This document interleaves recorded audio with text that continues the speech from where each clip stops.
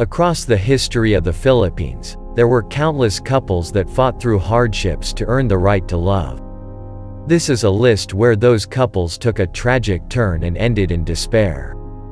These are the top 5 tragic love stories in the Philippines. Now let's start with the video.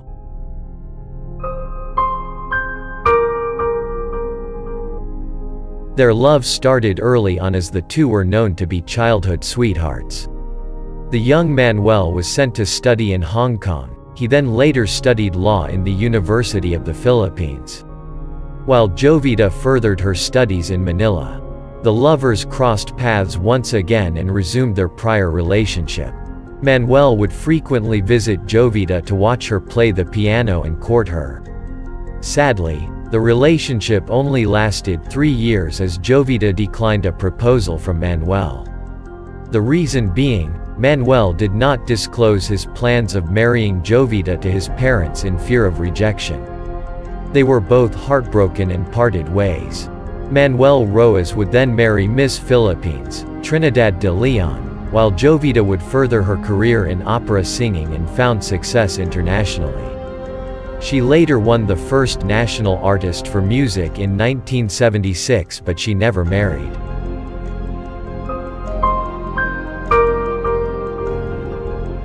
They both met back in 1931 in Manila.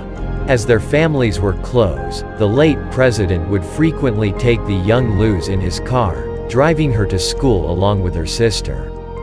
The young Ramon was a persistent suitor, and his persistence finally paid off as the young lass eventually fell in love with him. After 2.5 years of courting, the young Luz finally gave her heart to the young Ramon. He was a kind husband, giving his all to please his wife and kids. But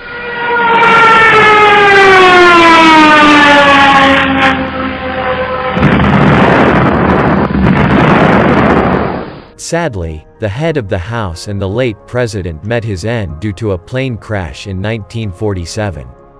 Luz was distraught as she learned of her husband's tragic demise, an abrupt end to a happy relationship.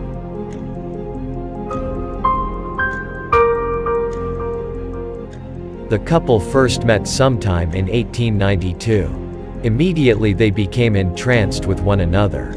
The parents of Oryang rejected the young Andres, thinking he would not be a suitable husband as they thought he could not provide Oryang with a good future. It got to a point where they imprisoned Oryang so the two could not meet any further. Upon being imprisoned, Oryang hastily wrote a note informing the governor of her imprisonment and that she wanted to be married to Andres Bonifacio. In the end, the parents gave in and agreed to the marriage proposal of Andres Bonifacio. They were both married on March of 1893. Unfortunately, their son Andres, named after his father, died of smallpox, and, later on, Andres and his brother were taken by Aguinaldo's men to be killed.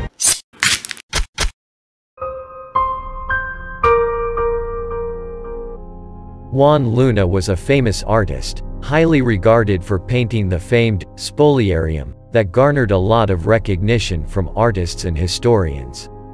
His talents earned him the admiration of Paz Pardo de Tavera. The two met and later fell in love and got married on December 8, 1886. They had 2 children, but sadly the female died at a very young age. Juan Luna was a very possessive husband, ordering his spouse not to meet with other men.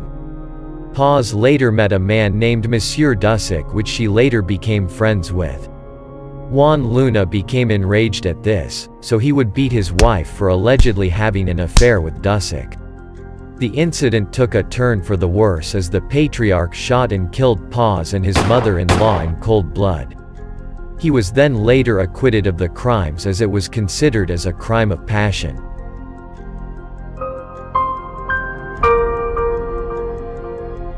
Rizal and Leonor Rivera had a blooming relationship back in their early days. She was known to be the inspiration for Maria Clara in Noli Me Tangere. They were very close in their early years, both attending La Concordia College while Rizal was studying as a medical student. Their relationship blossomed later on as the two frequently wrote letters to each other. As Rizal went to Europe, they continued to keep in touch.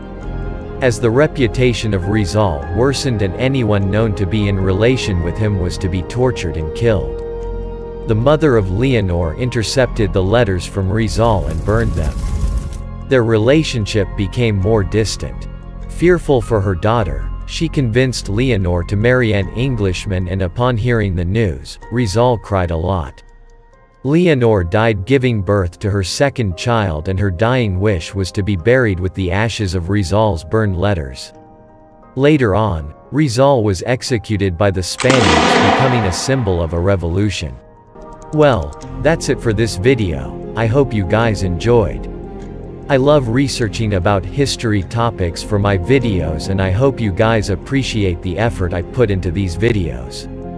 And as always, I thank you everyone for watching, and Kularama out.